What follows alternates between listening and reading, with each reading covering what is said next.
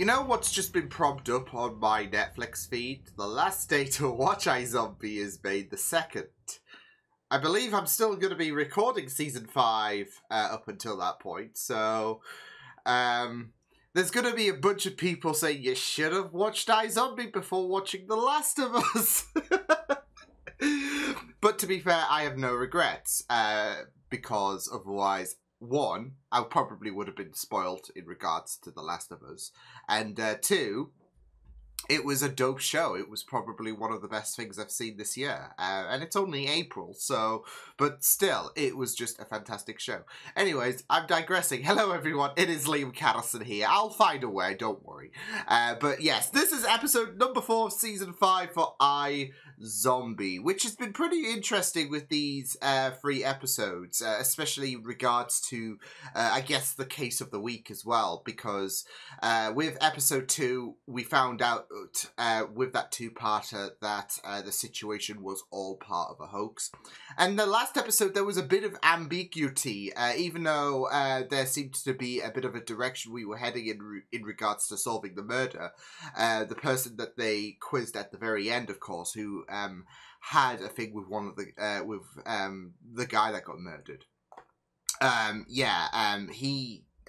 He died.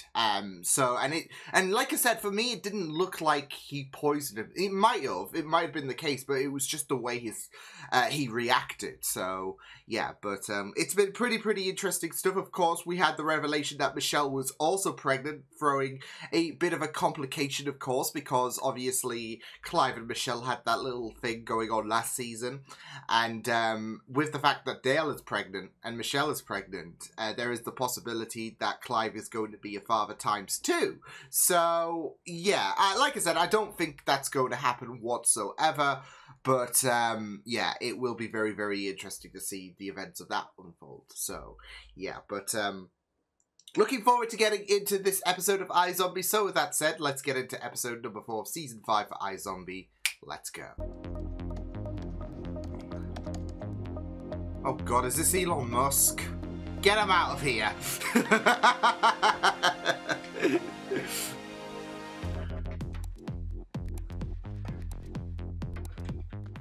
Oh, I didn't. Ways to ruin Twitter. I've got to say. Oh no. I expect. This was his list of who he intended to invite inside. Peyton Charles, why is she on it? Oof. I don't know.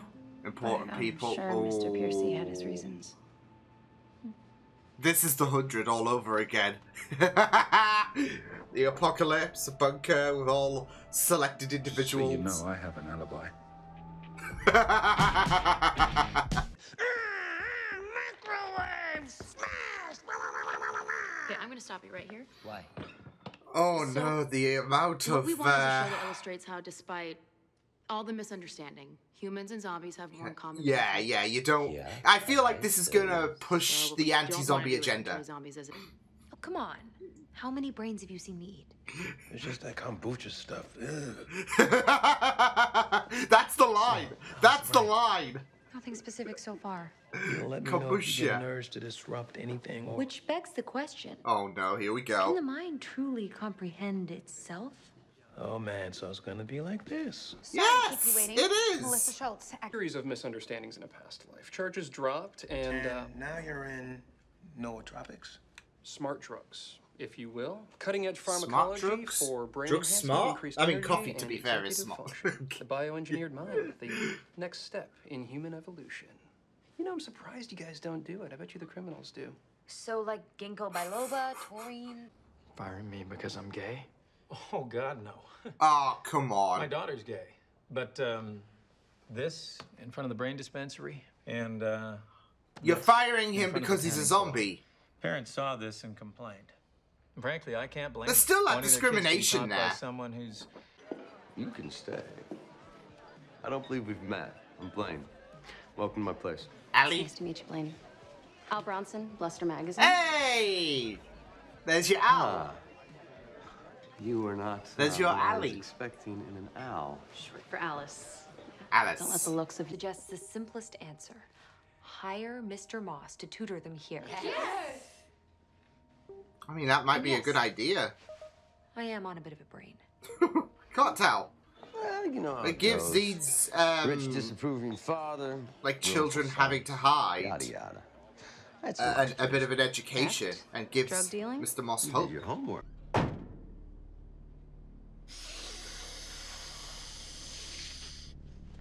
What? I mean, that is too much. Fucking the back of the head. Now I hear that you... Now humans, Homo sapiens, they've had a pretty good run. But zombies are here now. They've had the Roman Reigns run. It's clear. But that's gotta end at some point. It's either us or them. Who do you want it to be? Us. Pass.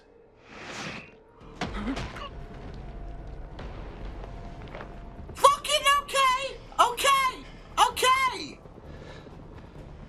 Didn't even, like, there wasn't even a freaking second that he could escape from. With cybernetically empowered superbodies. Got it.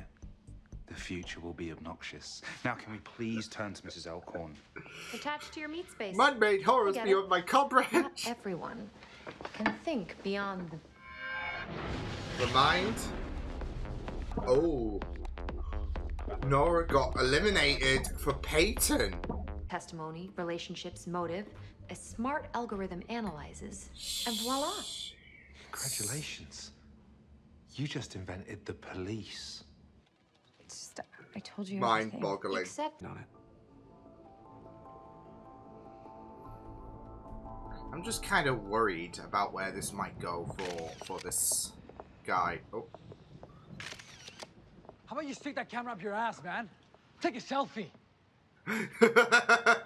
It is funny considering how it is essentially paparazzi. Oh, goodness. Number 6, capoeira brain. Brazilian art of dance fighting. That's why he wanted the number 6. Okay. He wanted to be prepared. Wanted to be equipped with the presets. Sorry for the disturbance, folks. First drinks on the house. I can't help but admire I think his I might bullshit. Get the appeal of plain brand, and I might want to see the rest. This pad of yours with the This is really painting him in a good light. Shall we say tomorrow? Damn Blaine. We had all the same jokes, but it was the humans making them. Like funny, wrong assumptions. Exactly. Still funny, but about human ignorance. There you go. You know what There you you go. want Yeah, yeah, so bad. yeah. Why don't you just write it? Oh, well, maybe she can do. That was rhetorical. No, it wasn't. It wasn't, You're a buddy. head writer now. Let's just start with your idea. sorry to keep you waiting. Okay. No, that's it. I'm not talking to her. Oh, come on. She is. I know Renegade. I only talk to the living. Okay, well, we're investigating Right. the death of Yeah, Cornell yeah. Piercy. That doesn't diminish the effectiveness of her job, Bird. Okay. I had a vision too. All of you monsters were wiped off the face of the earth, and I was dancing on your ashes. You want any more bullshit? almost up, son. Wow. What a dick. That was... That guy really doesn't like zombies. No. That was a lot. There was a contact lens found at the scene, dried up, blue tinted. I also have something. What did all Cornell Piercy's apps rely on for their function? Shit. User data. Shopping and driving apps both collected user data that could, with the right algorithm, link behaviors to identities. It's all... I love the kind of connectivity as well.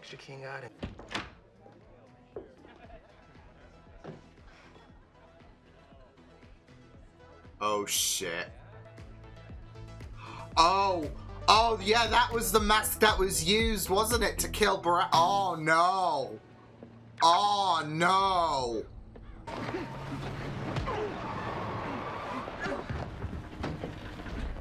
Well, he's gonna have no choice but to comply, isn't he? Shit. I didn't do anything! Oh, it's a bunch of zombie-loving garbage. Fuck, You know what? One more It's bullshit rare word. that serving a warrant is that satisfying. Murder weapon growing right in his backyard. Work for us now.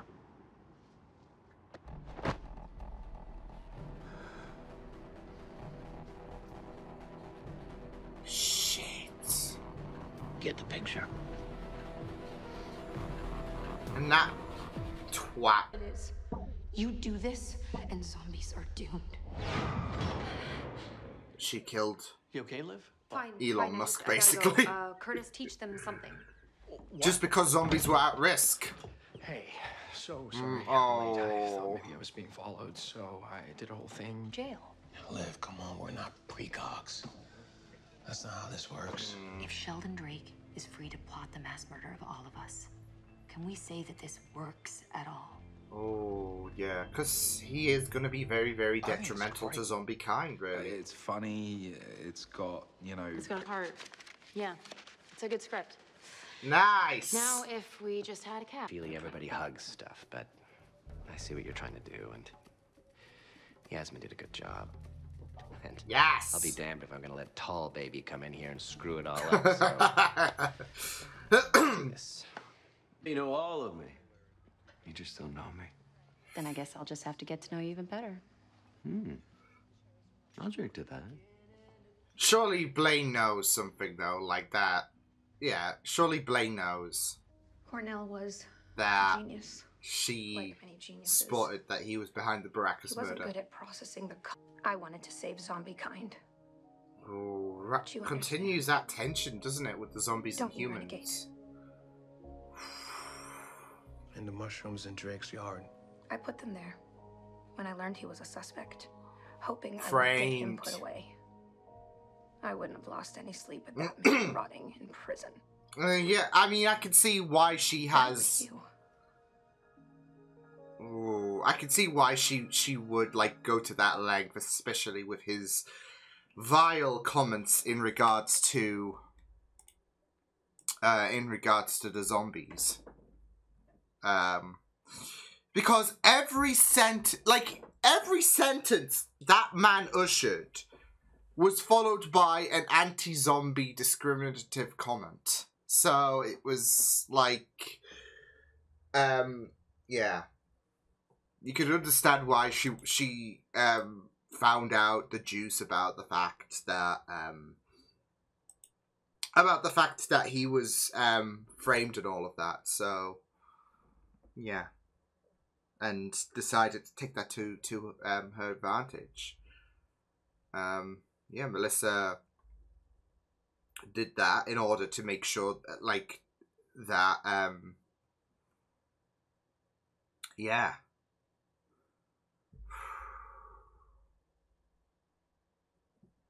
But yeah, I mean, with Drake, yeah, with Sheldon Drake, he you could really see the uncomfortable nature of his character, and there are, like, in the real world, like, especially with different like, whether it's religions or ethnicities, etc.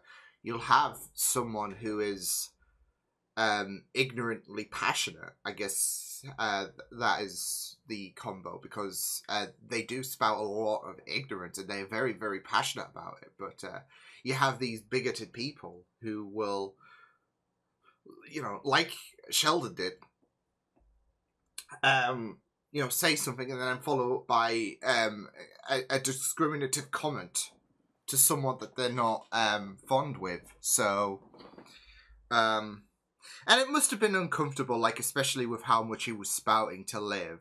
I mean, obviously Liv's been in this game for a very, very long time, but also she knows that things between the zombies and the humans are getting more and more tense, as was the case in the situation of the case of the week, especially with Melissa having, like, with Cornell and this whole anti-zombie shit. It just further proves that as a testament, really, this whole split. Like, Melissa was a zombie, Cornell wasn't. And, yeah, this purging of zombie kind was was not happening. It was sick. It was just disheartening, especially if it's going to affect someone that you used to love as well. So, boy, but there were some very interesting things that came about in this episode as well. Like, especially that guy, that Van, who's very, very, like, because he had, like, because at first, I thought it was going to be I don't know, someone speaking through a ventriloquist doll or something. Just, you saw the back of his head and all of that, and, yeah. But he made a very, very good impression. And Blaine might be in a bit of shit, but I think he's got his bases covered. I think he anticipated that Al was going to find something that would lead her to the to the whole situation with Baracus. So I do worry that with the data situation that it could produce, as Liv feared, future murders. So with the whole data mining situation being able to track down zombies and all of that, it's not going to get resolved just like that. So I do suspect that things are definitely going to... I mean, things are already ramping up, in my opinion, in regards to what we're going to see unfold this season. Obviously, we've got Dolly and her pro-human situation. We've got this new boss guy who has a very, very heavy pro-zombie agenda. We've got the whole cure situation. I feel like we are really starting to push forwards on certain roads in regards to the direction of the season. So yeah, but there is that to also consider, the whole data mining situation, outing zombies and putting them at risk. And it's going to get really, really messy with Dolly and this new boss person, especially with the fact that he's got well, not everyone, I guess, from Fillmore Graves, but I guess the majority, because there's including Frenchie, which I guess is no surprise. But yeah, I mean, I'm guessing it's the majority of those in Fillmore Graves, because it will push things forward in regards to the tension in Major's role and the rest of Fillmore Graves, really. So especially with him hanging out with Liv and all of that, and you saw the discomfort in his position, and not just that though, but it pays well in regards to those who are starting to doubt Major's position and if he's fit to rule, really. So, and now you've got this new guy who is talking about basically having the next step of human evolution come about in very, very drastic means. I mean, you saw that one member of Fillmore Graves. Like I said, it's not everyone, because that guy was even hesitant, and then you saw what happened to him. But I guess he's going to change those who I guess maybe a bit skeptical. He's going to change their minds around. So yeah, I mean, you even had that teacher as well, who I guess didn't really want to do this in regards to keeping a watchful eye on Liv and all of that.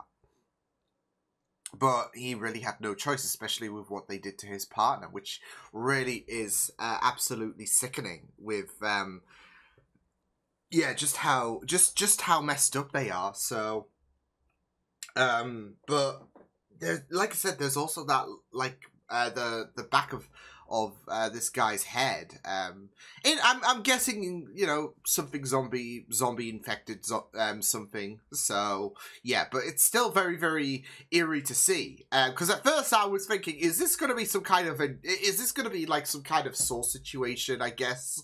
But yeah, it's it is just really, really messed up, and I feel like introducing this new bad is going to be very, very interesting, especially in the debacle between zombies and humans, because we already have Dolly, who is very extreme in her motives, and we have this new guy who is recruiting those who are not really comfortable in mages ruling at Fillmore Graves, and he's basically going to push this army forward, really. So you know, this could really, I mean, it does seem worrying for the future, doesn't it, in regards to what Dolly's doing, what this guy's doing, and considering considering they're on opposing sides, it's gonna get messy, especially with how strong their beliefs are for both sides. So yeah, I'm not really liking the direction this is gonna go. So yeah, but yeah, it was really great stuff, this episode. I found it, like I said, in regards to Melissa coming out with the whole situation in regards to, you know, doing what she did. Yeah, I mean, there is, again, it is just very interesting in regards to this whole division in regards to the humans and zombies. Melissa did what she did because of the fact that, as Liv said, this whole data mining situation, and with how passionate that guy is in regards to his anti-zombie agenda, it is like, yeah, Sheldon is a very dangerous character. I do feel like he's going to come back in some capacity, especially in regards to helping Dolly out, because obviously we know how Dolly is very dangerous.